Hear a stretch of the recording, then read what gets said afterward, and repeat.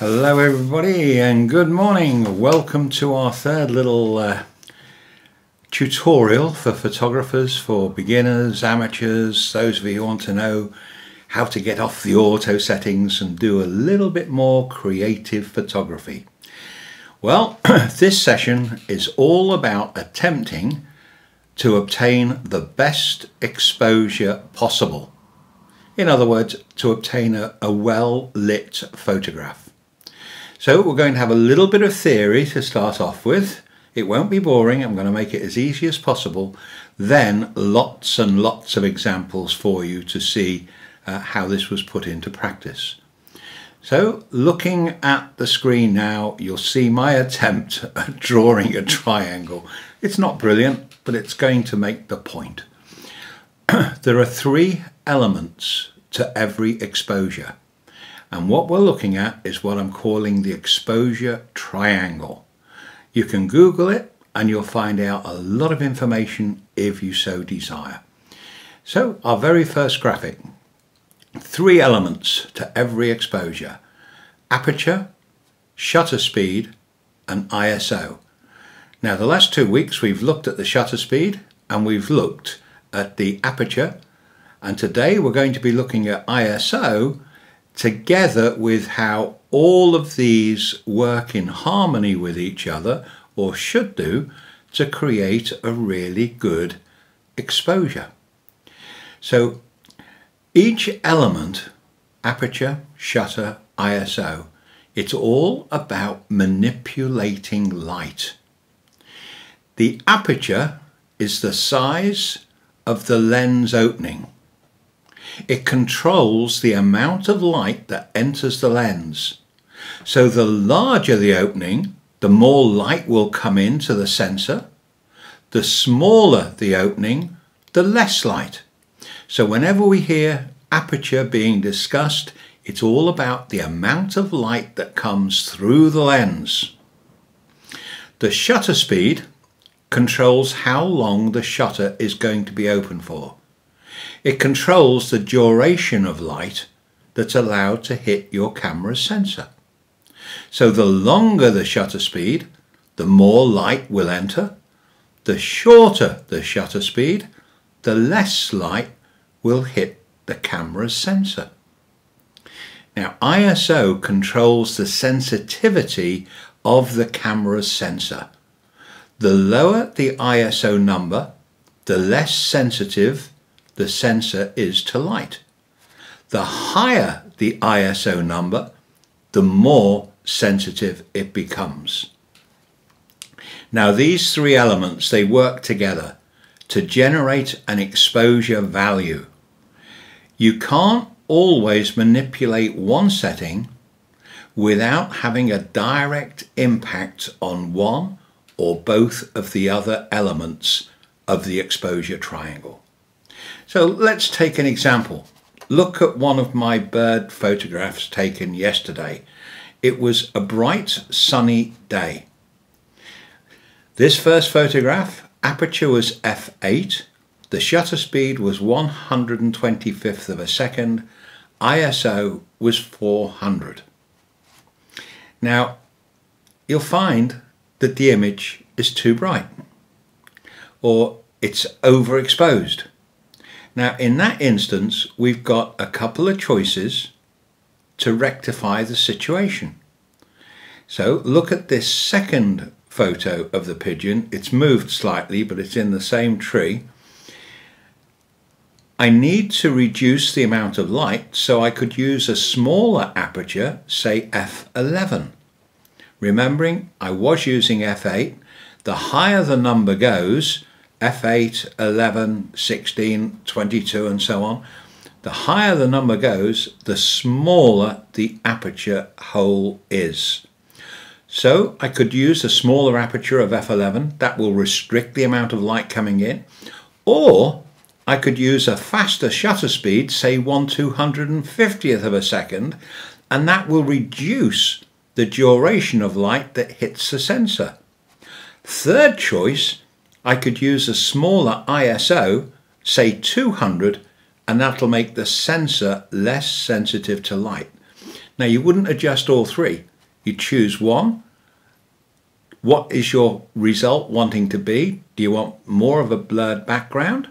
If so, you adjust the aperture. Well, actually going higher, it will make the background clearer in this instance. Now, if the image was too dark, an opposite action would be necessary, such as using a large aperture, a slower shutter speed, or a larger ISO. Okay, so if the image was too dark, you would use a larger aperture, change the shutter speed and ISO. So part of what exposure is perhaps a little bit difficult to understand is the manner in which the aperture, the shutter speed and the ISO are all measured. So our next graphic shows you all three elements are measured using stops. One stop equals a doubling or a halving of the light going to the sensor. So let's consider the shutter speed first. Shutter speed is measured in fractions of a second, like 1/250th of a second. Moving one stop up makes the shutter speed 1/500th of a second, which is twice as fast. Moving one stop down would make the shutter speed 125th of a second, which makes it twice as slow. So it's easy to see how the stops will either double or halve the light. So that's a shutter. ISO is measured in whole numbers like 100, 200, 400 and so on. Moving from ISO 400 to ISO 800 doubles the sensitivity to light hitting the sensor. Moving from ISO 400 to ISO 200 will halve the sensitivity to light. So the hard part is figuring out the aperture. The shutter speed and ISO are relatively straightforward. So the final part of the exposure triangle is what makes an impact on the artistic look or the creativity of the final image.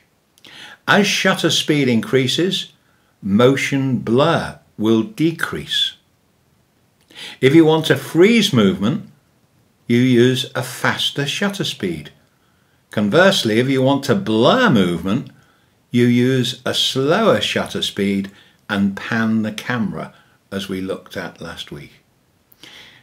With regard to the aperture, if you're wanting a blurry background for a portrait, so take a look at this little shot of a harvest mouse, you use a large aperture like f2.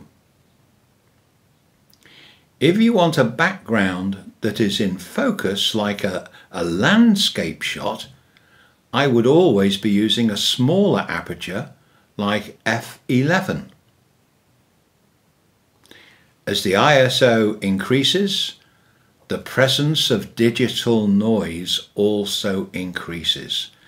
Now, what is digital noise? When you look at a photograph that has digital noise, you will see just how ugly a photograph can be. It looks like grain in the background. If you are wanting a clear image, use the lowest ISO possible. So I would always start out, if it's a relatively sunny or a little bit of a shade in the day, I start off at ISO 100 and then work with aperture and shutter speeds. If there's a little bit low on light, I would increase the ISO. Okay. There is one exception to this rule actually about grain. If you're doing black and white photography, a black background with grain can look really appealing. It can be very attractive, and such images have won photographic exhibitions quite regularly. So let's wrap this up before I give you examples. The exposure triangle. Don't get discouraged. If need be, take lots and lots of photographs and manipulate the settings. Spend a day just experimenting. Get your image in the viewfinder, preferably, let's say, on a tripod, so you're going to get the identical image every time. So you get your image all set up how you want it to appear and get the correct exposure, then move the aperture and compensate with the shutter speed or with the ISO. Play around with them and see the difference you get to your final shot. This is where creativity all begins. The key is putting your learning into practice. And with more practice will come a better understanding of the exposure triangle. So I'd like you to look at some examples. But before we do, how do you measure light? You know, that's a good question, isn't it? The camera does it for us. And all to do with the sensor, where the light comes onto the sensor plate. But how do we measure the light that is required? Now, if I'm going out taking photographs of landscapes, I will generally have the light meter, which is part of the camera. It's not a separate item, okay? I would have it set to evaluative setting, which means it's measuring across all the sensors on that plate where the light comes in. However, if I'm taking a photograph, let's consider that pigeon's the first shot, where you'll see it was very, very much overexposed, because on evaluative, it's looking at the complete image from very bright to quite dark, and it just takes like an average. Now, to get a better light reading, I use spot metering. So look at your settings for measuring the light.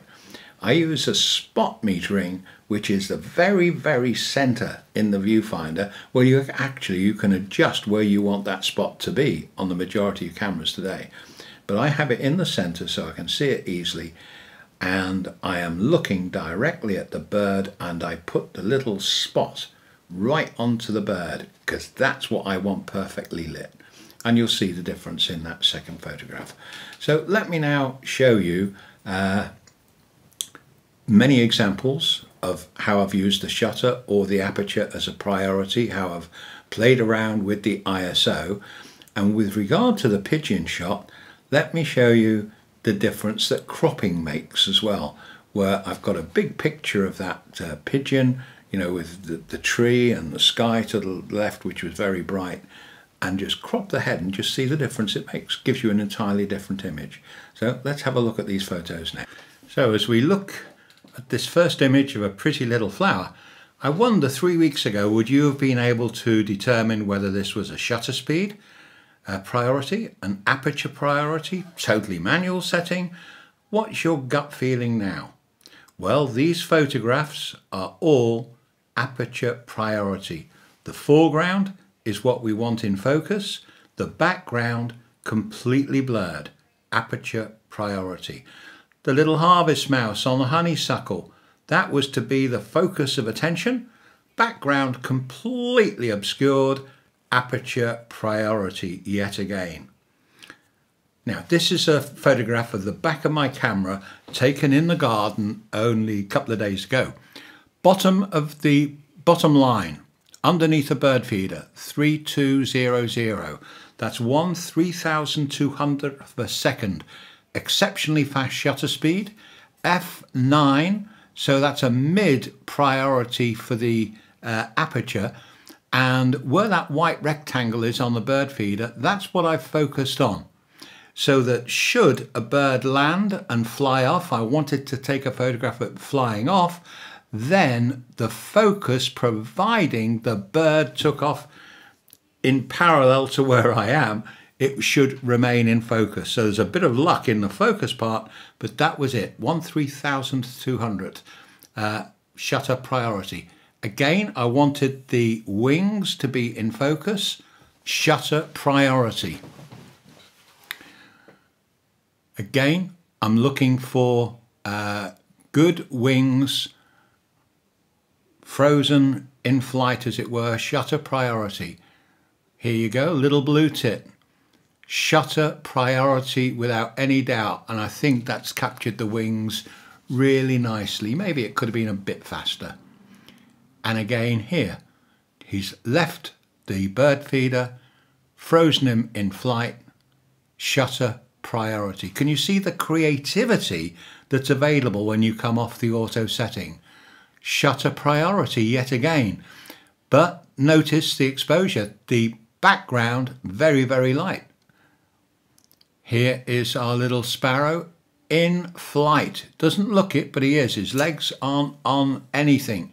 In flight, shutter priority. Now this is an interesting one. I've got the bird and part of the background in focus. So where do you think the aperture setting would have been? Certainly wouldn't have been wide open, so f11. Again, here we are. I've closed the aperture slightly to give the bird blurred background, but nice photo of the blackbird.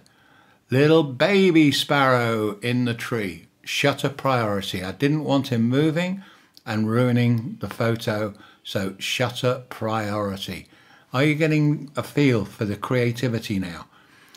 Again, this certainly isn't an aperture priority, is it? I wanted to get the bird in action. Shutter priority. Again, shutter priority for this little blue tit. It's a baby one. Didn't want him moving. I didn't want the wind ruffling his feathers too much. So shutter priority.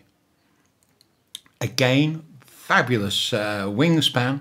Shutter priority. Background nicely blurred. Couldn't do that with just the aperture. It'll be very difficult. Now again, there's a lot of brightness in that background. Tremendous amount. So I have light metered on the bird, not the background. If I had done an evaluative metering, that bird would have been a silhouette. Do you understand? So again, creativity when you come off auto. The little baby tit again, creativity. Look, I hope that you've learned something from this, and in order for me to keep doing this, please subscribe to my channel. That's going to help me making these videos for the future. Many thanks. Bye.